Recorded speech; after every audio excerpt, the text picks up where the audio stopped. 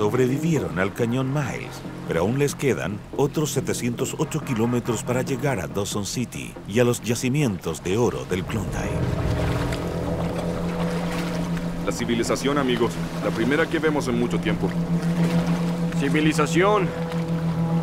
En Whitehorse, el río está bloqueado por una moderna represa hidroeléctrica. Habrá que mover el para cruzar rápido esta cosa, ¿no?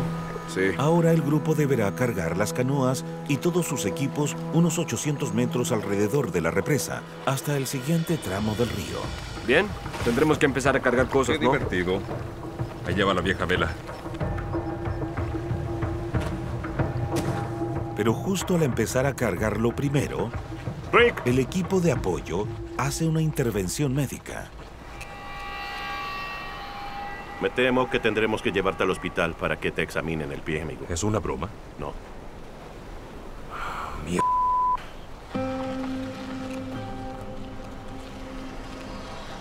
Al no tratarse en territorio salvaje, la cortada con el hacha podría ocasionarle a Rick una septicemia y un colapso orgánico en apenas 24 horas.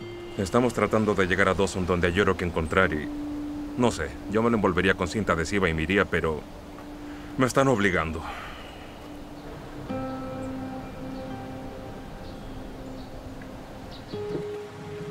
Visitar la ciudad, el lugar donde nació Carla, no era parte del plan. Pero con Rick recluido en el hospital, Parker decide que ya es hora de disfrutar de un merecido descanso y relajación.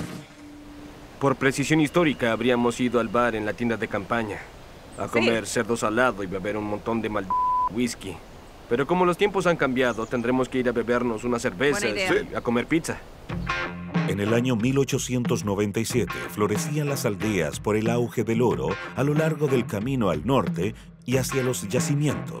Aquí, los buscadores gastaban pequeñas fortunas en comida, whisky y mujeres. El abuelo pionero de Donald Trump comenzó la fortuna familiar justo aquí.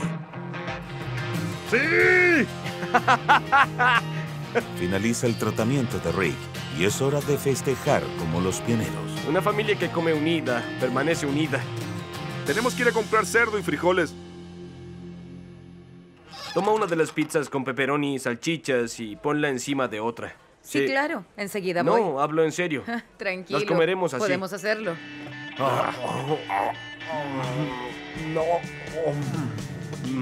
¿Dónde está la cerveza? Porque lleguemos a Whitehorse. Y por nuestra salud. Y por el whisky que pudimos estar bebiendo hace 120 años. Y por el cerdo salado.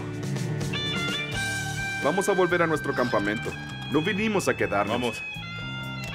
Apaga esto. Adiós. ¿Qué quieres decir? ¿Por qué aún sigue encendida? Porque aún no la he apagado, por eso. Es fácil. James, esta es tu decisión. No es mi decisión en lo absoluto. No. Casi logramos apegarnos con precisión a la historia. Muy bien, vámonos. ¿A qué hora nos vemos en la mañana? A las 8. 8 de la mañana. A las 8 en punto.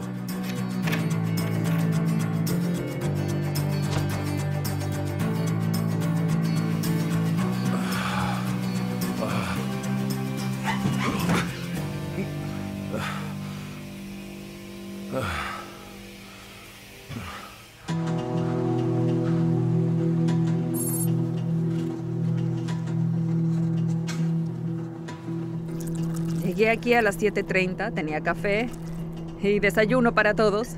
Y llego aquí a oscuras con mi linterna y no veo a nadie. Tenemos canoas para desplazarnos. Tenemos canoas para desplazarnos, es una gran verdad. No creo que mañana rememos mucho.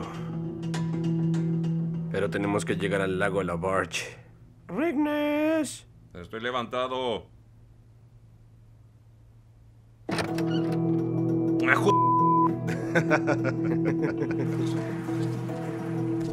Aún nos queda un camino muy, muy largo. Tendremos que alistarnos, empezar a avanzar rápido y dejar todo esto atrás. Me llamo Rick Ness y me gusta parrandear. Y no me arrepiento. James es muy sensible en cuanto al espíritu en todo esto y todas esas cosas, así que puede estar molesto porque anoche dormimos en un hotel, pero yo no lo estoy. ¿Qué pasó? Nos emborrachamos. ¿Alguien se peleó o algo así? No, ¿Se acostaron con alguien? no. ¿Qué? No. ¿Y tú? Sí. Compré algunos antibióticos para mi pie y tuve una resaca. ¿Será seguro separar los botes? Tal vez sea un poco menos seguro, pero hay que aumentar la velocidad, Lo sé. ¿cierto? Sí, nos quedan muchos kilómetros aún. Luego de su parada no programada en Whitehorse, el grupo ha perdido un tiempo precioso. Tienen otros 708 kilómetros que remar y la temperatura desciende rápidamente.